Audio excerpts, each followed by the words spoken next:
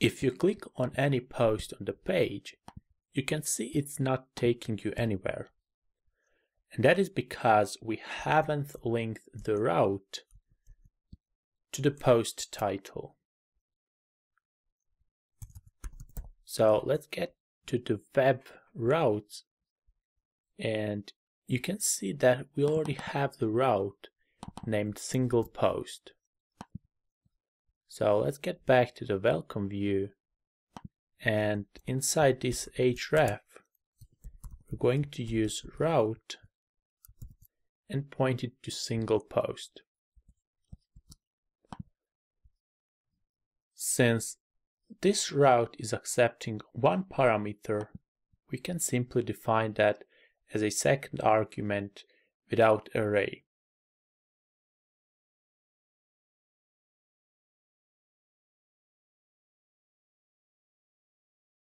Great.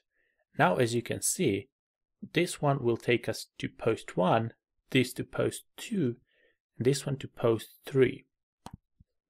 But you can't tell the difference since this data is hard-coded. So let's change that.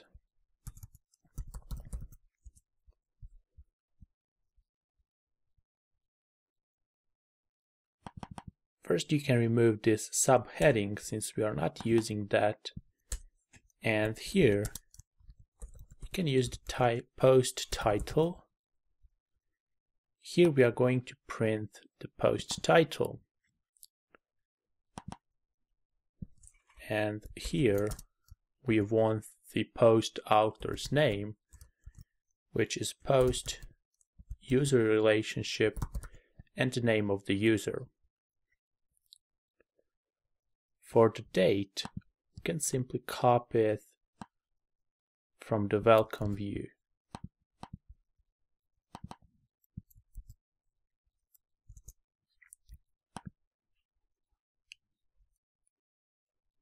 Now we are getting the undefined variable post error since we haven't passed the post variable to this view. So let's get to the public controller, and we can simply do post variable is equals to post model, and we want to find the post with the ID that has been passed to the route, and we want to pass the post to the view. And as you can see, the title, author name, and date is now dynamic.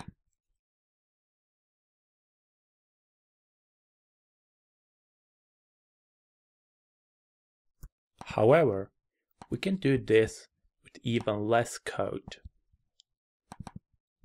Let's change this ID parameter to post. And then instead of accepting ID, we'll be accepting post. But we want to relate this post ID to the post model. And in this case, this is all we need to do.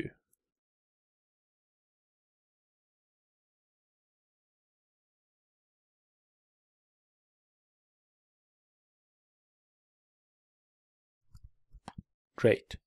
Now let's make the content of the post dynamic.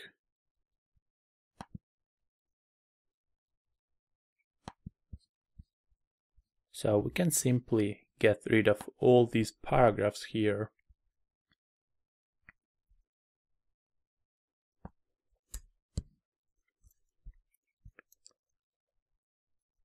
And since some of our posts may include HTML elements, we want to use double exclamation mark and then pass the post content.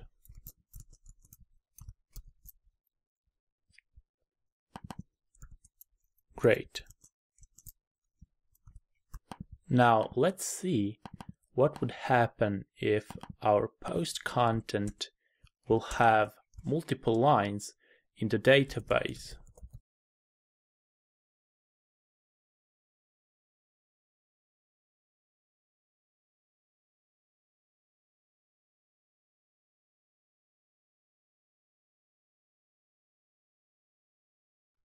as you can see, Blade is making all the content in a single line, and that is something we don't want. Now we can use a PHP function which will insert line breaks where new lines occur in a string.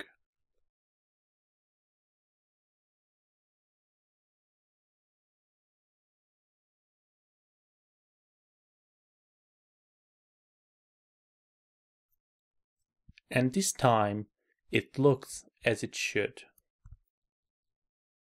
Now let's create a section underneath the post content and display the comments for that post.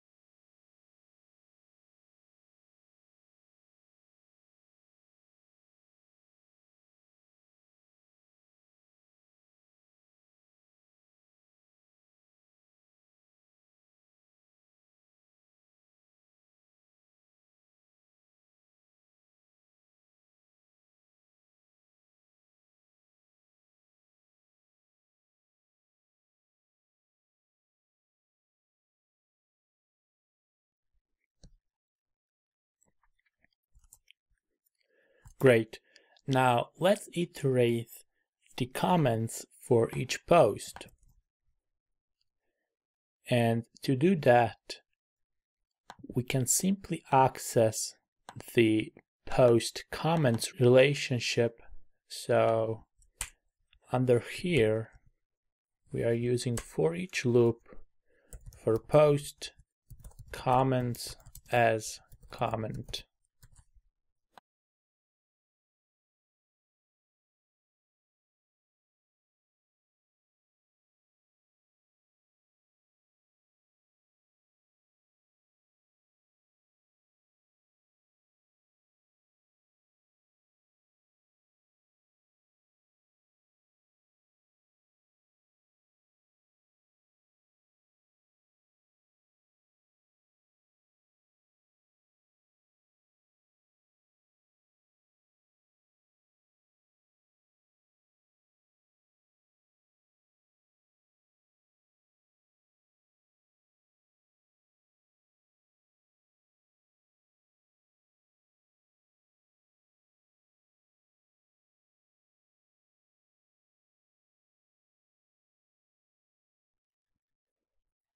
Now we got an error trying to get property of non-object on line 35 or somewhere around it. Well, the real problem is on line 37, where we're trying to access comment user, but we haven't set up the relationship from a comment to a user model. So let's do it right now.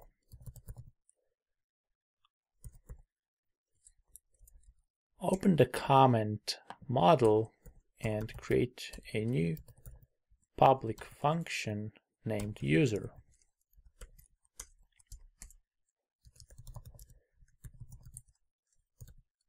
And now return that this belongs to app/user.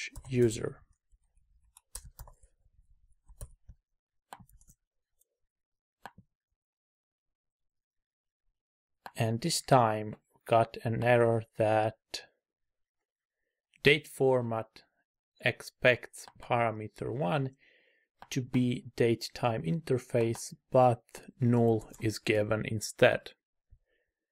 This means that the comment created at column have a value of null. So we are manually going to set some random dates just to make it work.